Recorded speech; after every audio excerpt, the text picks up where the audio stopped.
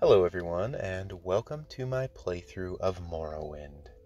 So this playthrough is going to be different than a lot of others you might find on YouTube because I will be playing entirely on my phone and not on a PC or a game console because I will be using the Android fork of OpenMW. So if you're unfamiliar, it's a really cool open source project that does a lot of great things.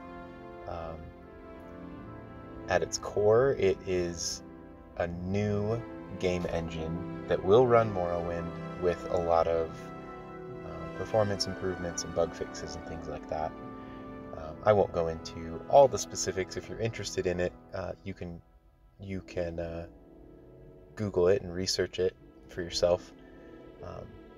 But one of the benefits of it being an open source project is that some amazing people have created a fork that will run on Android devices.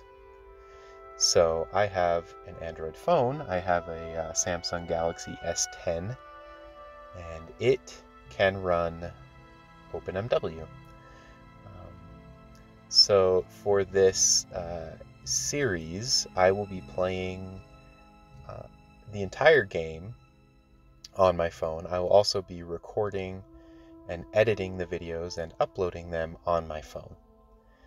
So I already play Morrowind on my phone casually, and I had the idea that it might be kind of fun and an interesting challenge to create a Let's Play series where I do everything from my mobile device. I thought it would be interesting and fun. I also think it might end up being a bit of a headache, so I'm not sure how long this series will be, but for as long as I can stand it, that's my plan. I'll also, as the series goes on, I'll highlight certain mods that I have installed. I have quite a few. I have about, I'm not even sure, well over 20 mods installed. Some of them are performance improvements, some of them are game tweaks, some of them are graphical, but I'll kind of highlight them as they come up and become relevant in the playthrough. So if you're interested in doing something similar to what I have, what I've done, I'll give you a little bit of background about how I got it running and everything. I'm not an expert when it comes to modding or creating mods, or really even playing video games in general. I'm a casual video game player,